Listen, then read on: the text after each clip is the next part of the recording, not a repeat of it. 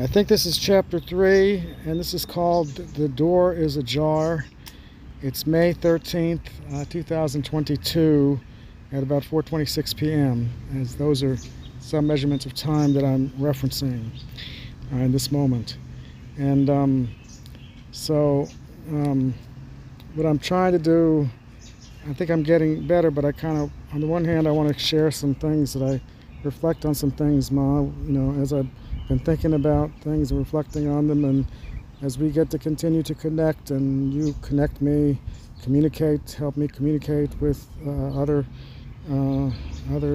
beings, Grandma and Grandpa and Jim and other people, other folks, and Marty, and just sort of this way of just different ways of being, then or other ways of being,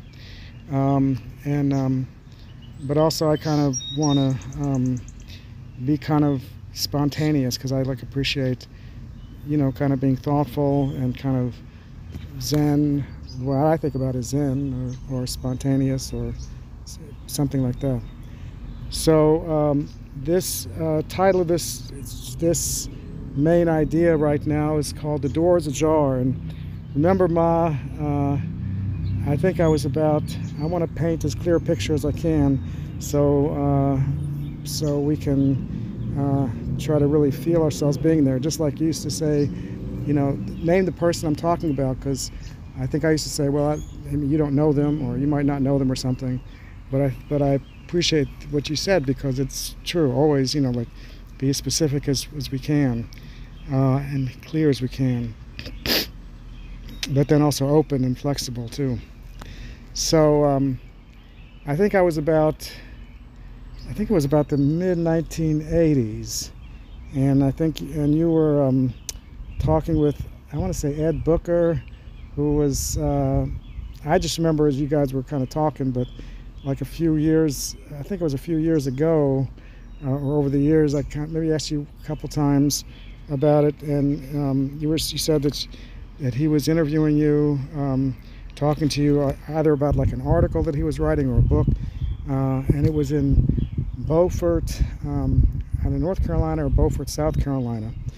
But the point, the door is ajar thing, is when we were, you had rented a car, and the car, at one point the car went, ding ding, the door is ajar. Ding ding, the door is ajar. And we remember, we just couldn't stop laughing. We were like, a door is ajar. I thought a door is a door and a jar is a jar. And we just had a good time. It was a riot, but nobody got hurt, as far as I know. But anyway, so that's what I keep coming back to me. And sometimes I don't know to what extent, like I feel like it's coming, I don't know, like where it's coming from me and or others, and what comes first, and it matters, it doesn't matter, I don't know. But anyway, so I keep thinking about the door, that time the door is ajar, and one of the just exponential blessings, I'll say one of the exponential blessings, that's kind of a funny thing to think about, but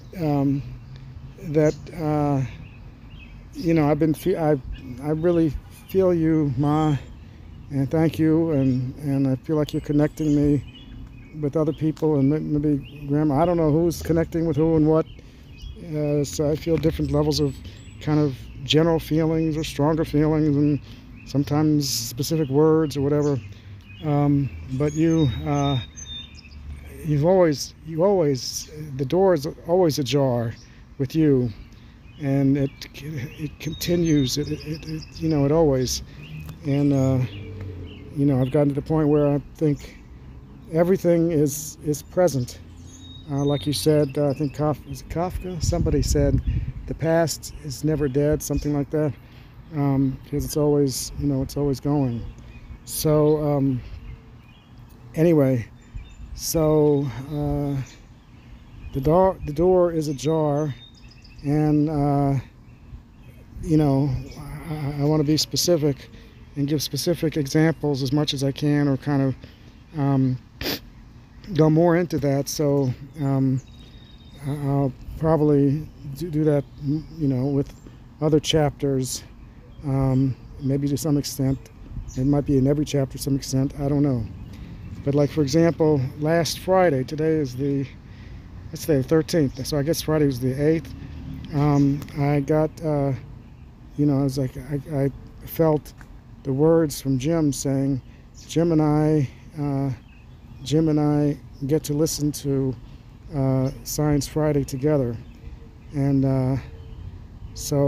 also the thing about the context of the moment, because receiving, it's just the context of the moment. There's so many different dynamics, and sometimes it's similar and sometimes it's different, and sometimes it's more and other meanings and stuff.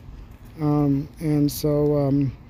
I feel like you've connected me, with Jim and Grandma, and it feels like, it just feels like it's just a gathering party. Anyway, there's a lot of, actually, I don't know if it's a party, but anyway, I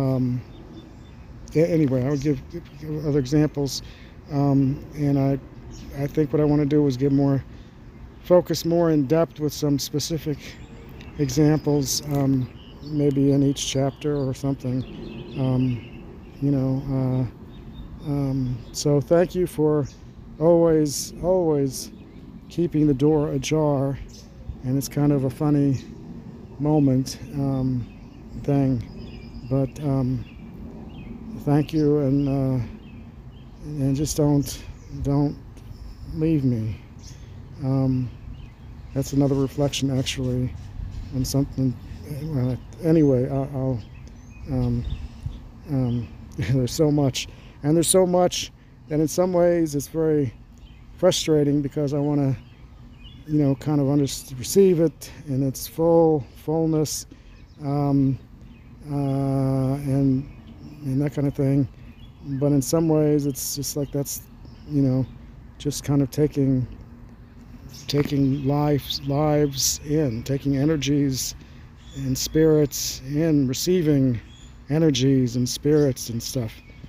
So, one thing I think, like recently, and even other times, like I've felt your presence, and I've had these visions, like in different moments, whether it's you in the ICU, and you told me, I'm going to have to process whatever happens, and there are other moments that I receive you, and for the most part, it seems like I've kind of, been upset, because, it's kind of like when I was a small kid, and I feel like you're hugging me really hard, and it's like, Mommy, you're squashing me. But it feels all kinds of things, because, then as I've kind of received different aspects of that, it could be related, I think it's related to, processing different things that's happening, and then also your presence, I feel like